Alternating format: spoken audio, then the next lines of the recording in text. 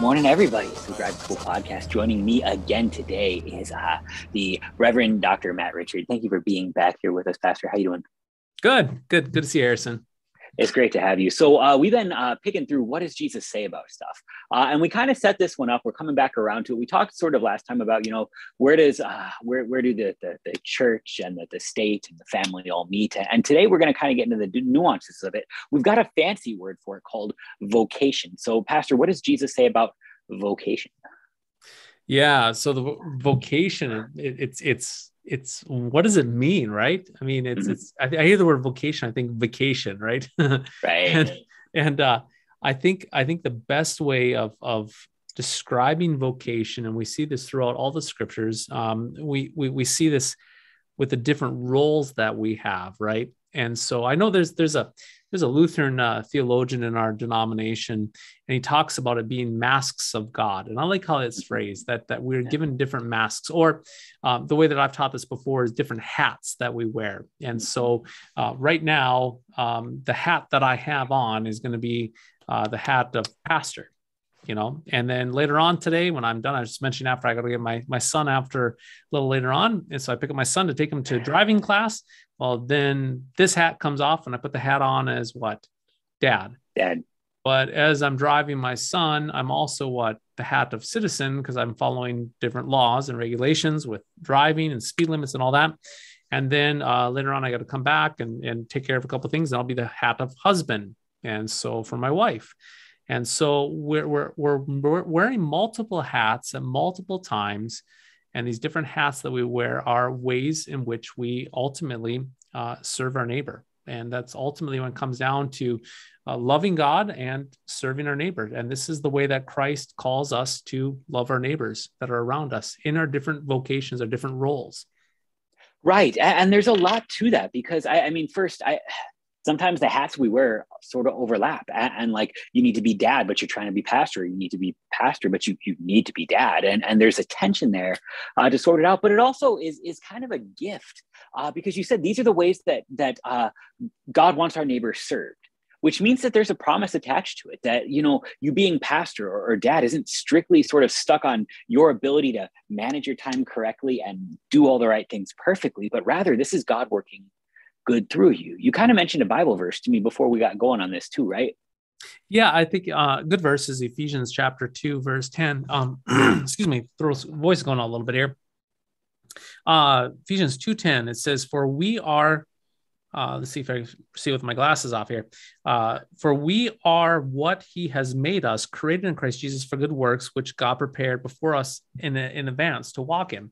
I know one translation, one loose paraphrase says that we're works of art created in Christ Jesus to simply walk in these good works that he prepared in advance. And so if we think it from the perspective that the Lord prepares good works and that we simply get to walk in them. Or we think of that parable that Jesus tells in the Gospel of John, where we are branches and he is the vine.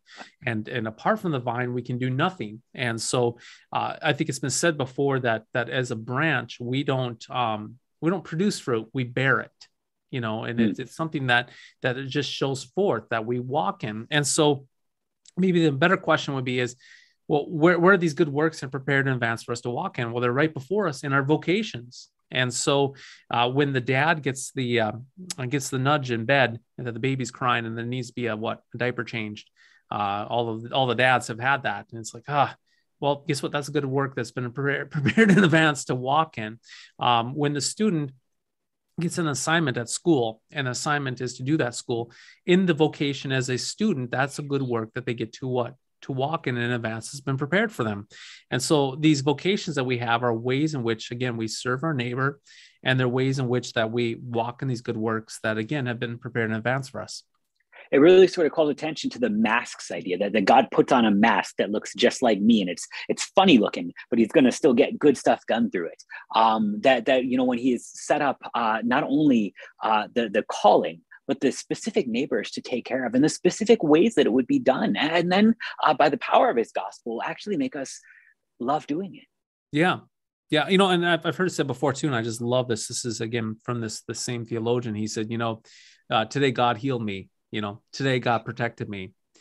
Today God provided for me. And how did he do that? Well, he healed me through the doctor, the vocation of doctor. He protected me through the vocation of a police officer. And so I've said this before. It's like, praise God, he healed my back. And everybody thinks, oh, what happened? Well, I went to the chiropractor today, and bam, yeah, chiropractor. It wasn't a bam, right? Healed. It was a crack, pop. Bam, and a pop. And I'm healed. And so we can say, God be praised for these vocations. And so if we think of it that way, we look around us all the time. And I was just sharing with you, Harrison, I have a busy day today, so I had to order some food here, and so I got some Jimmy John's, right? So there's a sub sandwiches. Give us this day our daily bread. Yeah. And so I said, God be praised. What happened? He's feeding me. He's feeding me through the vocation of the farmer who worked on the wheat for the bread. God be praised for the ranchers, for the meat that's on here. And God be praised for Jimmy John's and the delivery person that delivered it. God be praised that God has given me good gifts through these vocations so that Matt Richard may be fed. So I be sustained in my vocation as a pastor and as a father and as a citizen. And what I forget, all the hats, pastor, father, citizen, and husband. Yep, yeah. That's great. He cares for us in this way. And then when you start to see the means that it's going through, then if you pray, give us this day our daily bread, we recognize God doesn't like zap the hamburger there. He sends the Jimmy John's guy to deliver it there. Yeah. And that's wonderful, because as ordinary as creation looks and as scary as it looks, because it's full of sin, there's still somebody sort of steering this ship right now to keep this going. Yeah, absolutely. And this is the good works prepared in advance for us to simply walk in.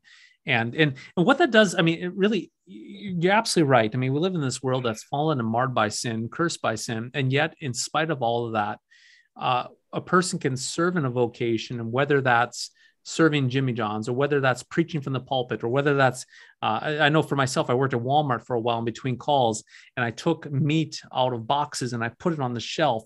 And for me, it was like, God be praised that now I am serving my neighbor by feeding my neighbor this meat that I'm putting on the shelf.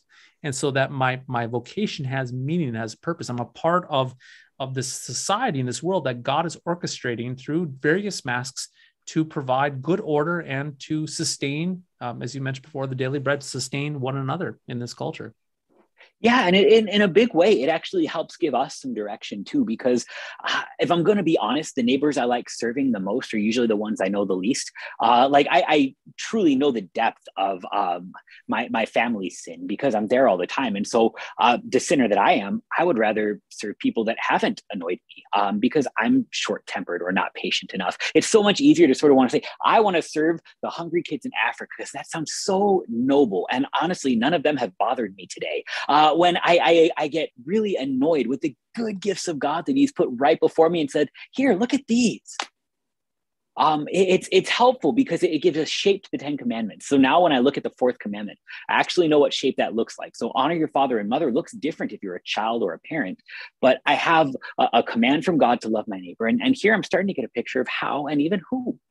Yeah, absolutely. And again, I mean, you connect these vocations to, the different commands, obviously, yeah, the 4th commandment, especially on that. And you said something there that I think is spot on. These vocations give the shape and the form of what it means and what it looks like to love thy neighbor, and to what it means. And so to love thy neighbor is, maybe for a husband to change that diaper, right? That is loving thy neighbor.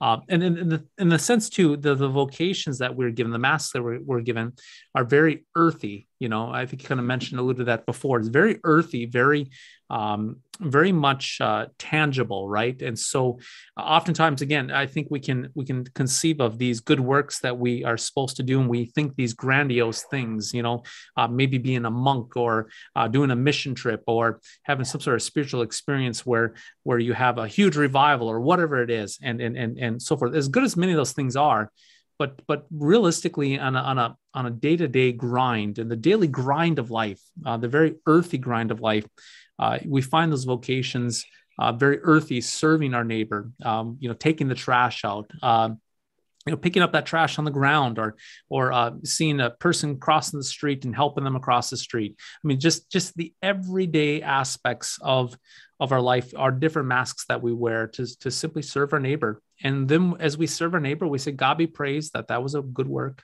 that was prepared in advance for me to simply walk in. to bless my neighbor in the name of Jesus. Yeah, it surely adds a value to it too. I get to look at this now and say, no matter how menial I think it might be to be a student, as opposed to out there changing the world like I want to, there's still a good thing being done here. And I don't need to sort of despise the works that I've been given to do for those that I want to do. Yeah. I'm reminded of an individual in my previous church, and long story short, I mean, I'll really abbreviate it. We'll just call him, Bob, just for instance. And Bob he was in a situation where he had a lot of abuse with drugs and so forth like that, and came into the church, and God be praised, he was converted and baptized and in the church. And I came one Sunday, and this was in a church, and I said, "Hey Bob, what's going on?" And he's like, "I'm making coffee." And I said, "What?" He goes, "I'm making coffee." And I looked down, and it's Folgers coffee. And he was kind of a coffee snob. And so Bob, he really liked premium coffee. And he goes, "Pastor, just to think, God redeemed me from crack cocaine, forgave me of all of my sins, delivered me from all of this, and placed me into the church so I could make Folgers coffee." I can make Folgers coffee for my brothers and sisters in this church. He goes, "Think of that. That's me." And he's being a little bit sarcastic because he didn't like Folgers coffee. Yeah, I know, but he didn't like Folgers, but at the same time, he was like, "You know what? I am called here now, and as a fellow Christian, I can make Folgers coffee for my friends, that God redeemed me from the pit of despair and the pit of hell that I came from, and that I can make coffee, and they can sip the coffee during Bible study, and they can hear about Jesus, and they can stay awake from the caffeine." It was great. I mean, and we look at this idea of vocation and the good works prepared in advance for us to walk in. Boy, it gives a real depth of meaning that our works that we do are wonderful, glorious works meant to serve our neighbor. I love it. Pastor, thanks so much for joining us on the drive to school. Yeah, absolutely. Good to see you, Harrison. Have a good one.